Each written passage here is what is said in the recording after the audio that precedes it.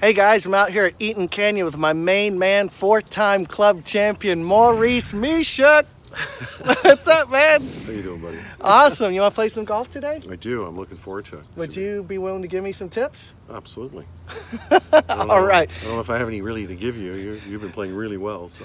No, well, the thing is like these guys are just they're just cleaner at every little bit of the game than I am. They're a little better chippers, a little better putters, but I've been picking up a lot just by watching, so I'm excited. Let's have some fun. Let's do. I'm looking forward to it. All right. I think we're good to go.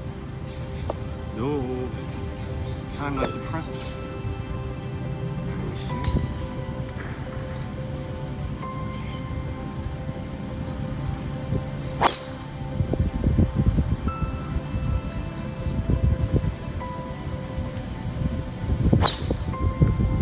Hey guys, so you know I've been strengthening my grip lately, and a lot of people have been saying that I'm swinging more like Mo Norman. But the funny thing is that the strong grip fader that I actually admire the most is Lee Trevino. You know, there's a lot of guys with strong grips that hit fades, and that's kind of what I'm trying to do, and I've actually made my backswing a little more compact, but you know, I'm forever tinkering, but we'll see how it does today, and you know, it's a work in progress. So what I've been trying to do is keep this right elbow under, like this, because I can do that, and it doesn't always work, but sometimes it does. Okay, just stay calm.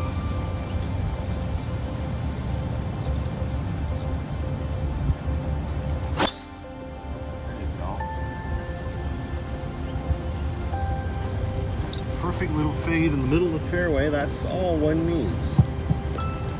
See, the thing I love about watching Trevino is it's like it's like an automatic. He's not even sweating it. Right. He steps up to the ball. He knew exactly what he was going to do every time.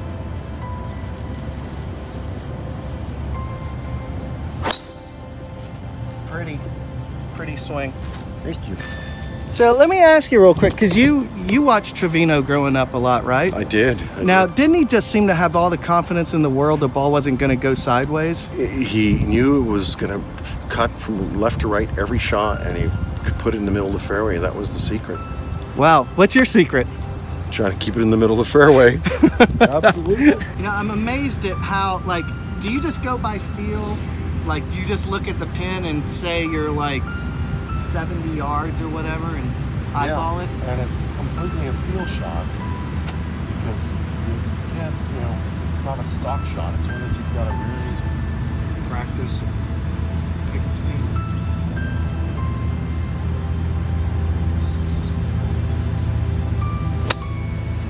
Nice pick. Oh, right on line. Oh, right. Not bad. So I ended up hitting the ball about 20 feet past the pin.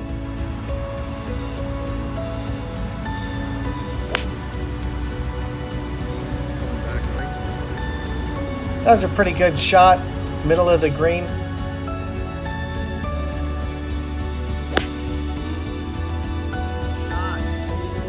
Man, Mose was right on line, but he had a little too much club. But there's something interesting about the way Mo putts.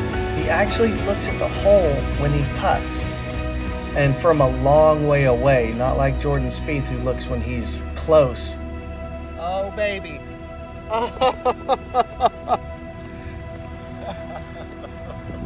That's you don't expect that too often.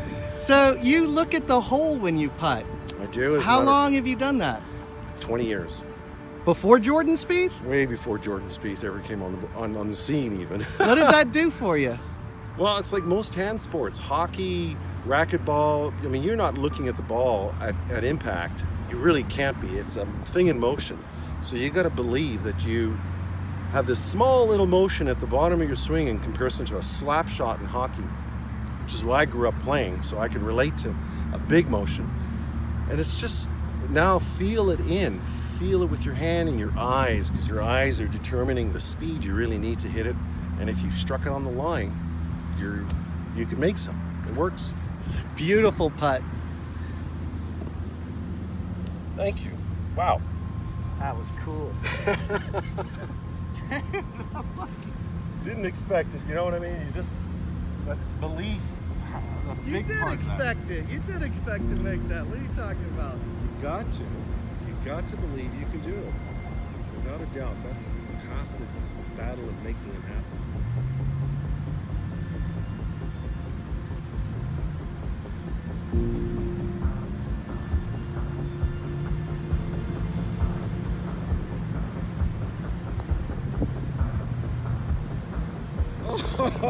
Oh, yeah, now.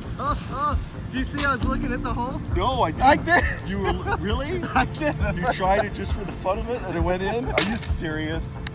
That's great. That's what it's all about.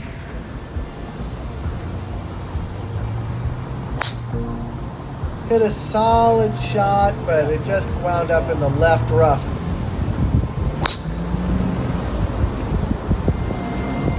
That'll do. Nice. So I try and hack it out, and I wind up being short of the green. Mo thumps it up there, but he's on the front as well. It's a little chip shot. I like this. Come on, baby. Go. 45-degree Nice. pitching wedge, bump and run. I think of it as sometimes it's like I'm holding the ball in my hand and I'm feeling that motion of Oh, as far as really? the distance. So I'm very right hand dominant in that in putting style. Uh-huh. Thinking I'm pitching a ball with my hand, underhand.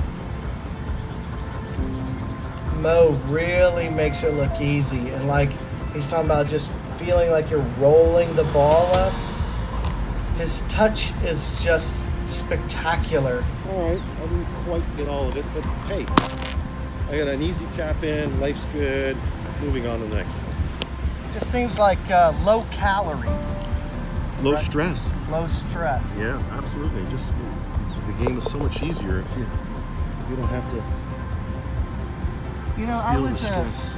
a martial artist, and I felt like if I got in a hole, dig down, and just fight harder, that's what Yeah, that doesn't always work. it doesn't work in this game. No, it doesn't, because you're putting too much stress on yourself to produce.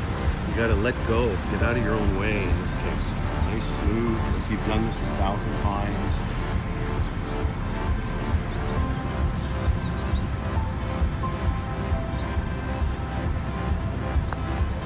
And you looked at the hole again. I looked at the hole again, brother. I'm impressed. See, that's the secret, isn't it? I don't know. We'll see. It's working so far. You know why? Because you've relieved the stress of losing the ball as your focal point. You're now concentrating on the hole. So you're not worried about hitting the ball anyway, or too hard or too soft.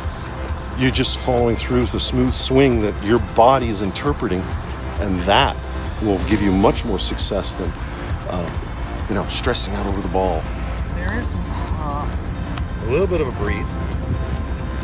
Definitely. Usually on this hole, when the pin is in the back, I hit 6, even with this little bit of wind. But again, my instinct is this going to make me jerk and try and put more on it? Because you think you have less club than you need. Right, but it's not a lot of wind. No, it's kind of crosswind more so than in your face. So yeah, it's probably 165. I'll give it a shot, see what it does here. So I felt like I was going to have to swing a full 7-iron on this par 3, and it turns out that I was just psyching myself out. You dug it into the ground, and that's not what you wanted, Yeah, that's a lesson to be learned right there. You buried it. Yeah. I'm gonna choke down. I got way more club than you. You had a 7-iron. Yeah. I've got a 5-iron, and it's 160. I'm gonna say 167, 168. I'm gonna choke down on my club, so I have way more power and I can travel a lot further. But it's shorter backswing, crisp contact.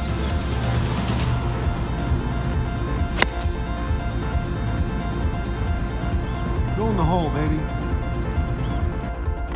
So I pulled mine way left, and I have this bunker and a very short landing area to be able to stop the ball. But luckily I pull it off.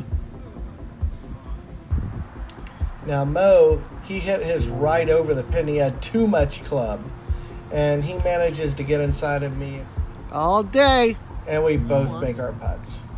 So What are you trying to do on this hole? This is a par 5 up a hill. Well, you know, OB left and trouble big time left. If you're going to err anything, it's to the right. But the truth of the matter is it's so wide up there for where I want to drop my ball down, about 250, 260, 270, and hope to get it to roll out. So I'm going to try to aim down the right side and try to draw it just a teeny bit. And if I fade it, okay. See, now to me that's interesting because you hit a draw off the tee. It's not a big hook, it's just a little baby draw. Yep. But that big tree on the right blocks me out. So yeah, you know, I'm basically going at that 150 marker every time. And if I cut it a little bit, you know, I mean, that's the plan. That's what I'm trying to do. Yeah, that's excellent. I overcut it sometimes. I hook it, blah, blah, blah, blah. No, I think that's the right thing to do. There's no shame in that. Well, we both birdied it earlier, right? We did. We're the only two that did, as a matter of fact.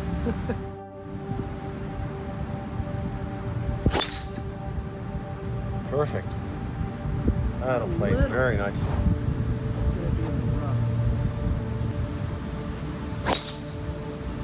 Oh, that's sweet. That'll work.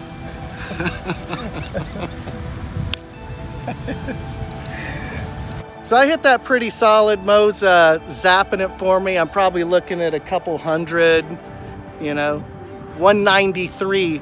But I'm gonna tell you guys something. Look at his cart. That ball is 30 yards in front of me. Get it out of your way. Hey, that's in my way. I'm gonna scull it into there. No, he just smoked that ball. So what I'm thinking about is actually hitting an extra club, a hybrid, just because I think it'll get through the grass easier than my, say, 4-iron. Yep.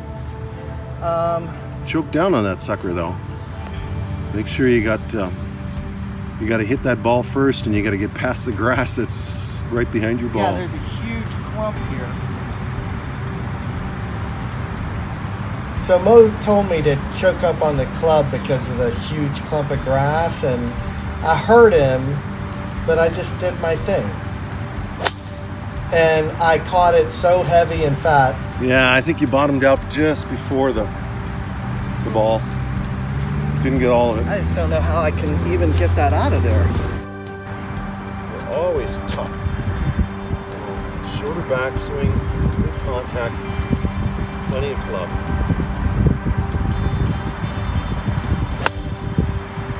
Oh, I left it out. Didn't turn it over.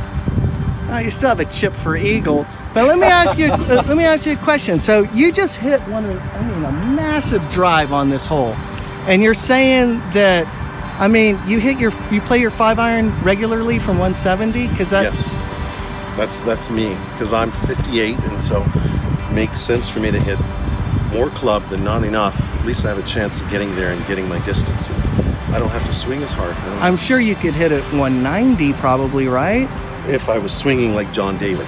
But so you're just always about just the control and a manageable distance and making good contact. If I'm swinging too hard, I'm not going to return the face square.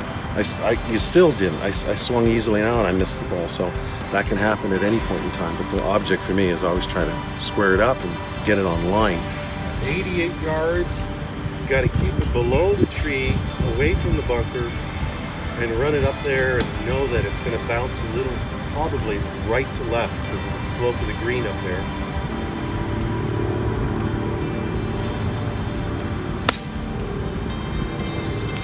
Okay, that should be pin high, just left of the pin, about 15 feet.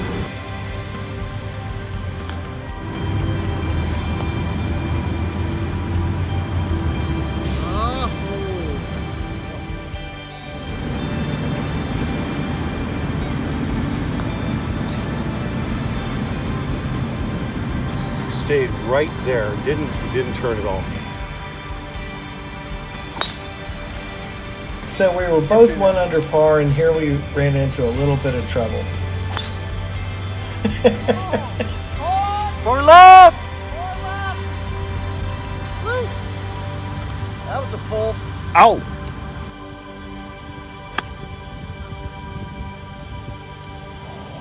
You serious? When I try and get cute, I hit a tree and I just compound my troubles. This is so bad.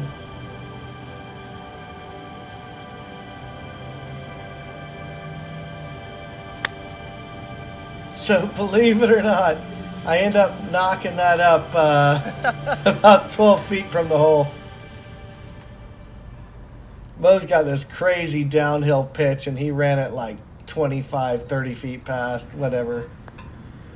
But you know Mo, this homie can putt.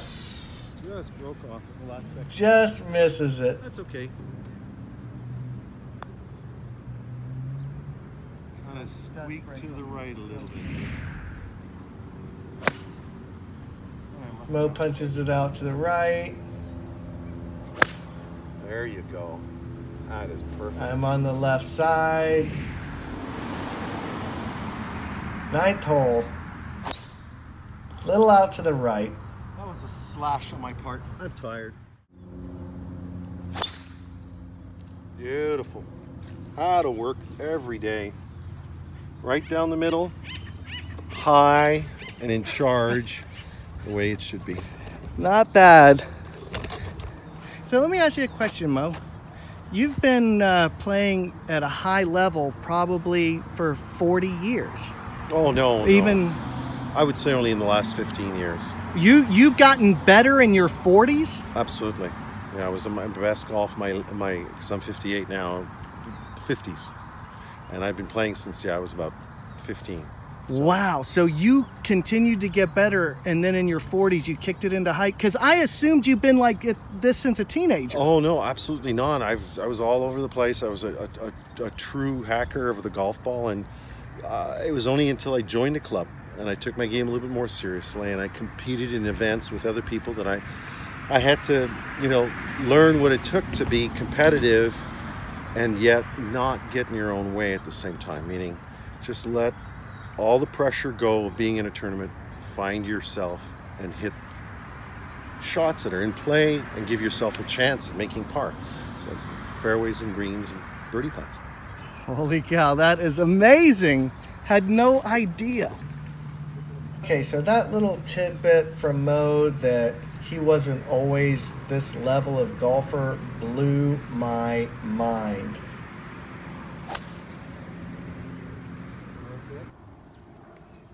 That's a pretty good shot, Mo.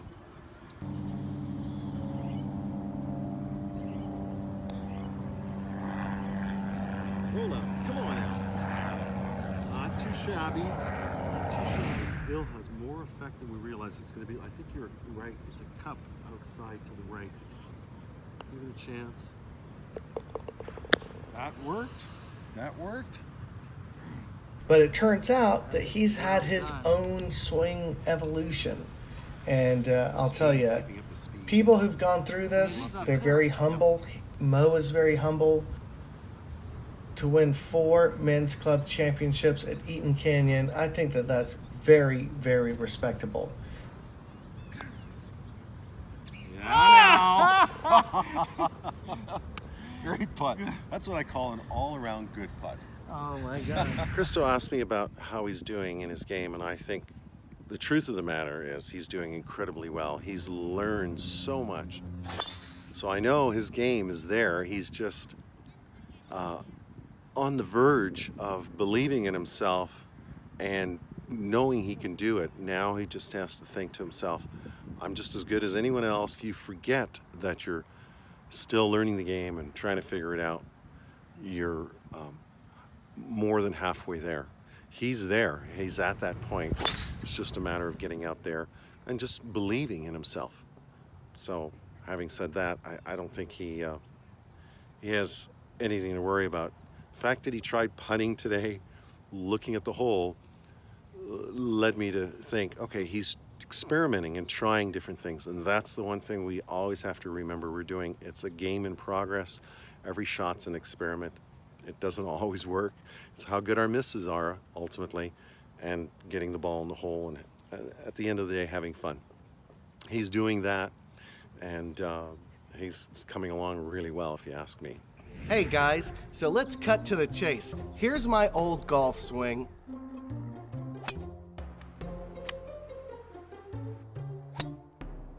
And here's my new golf swing.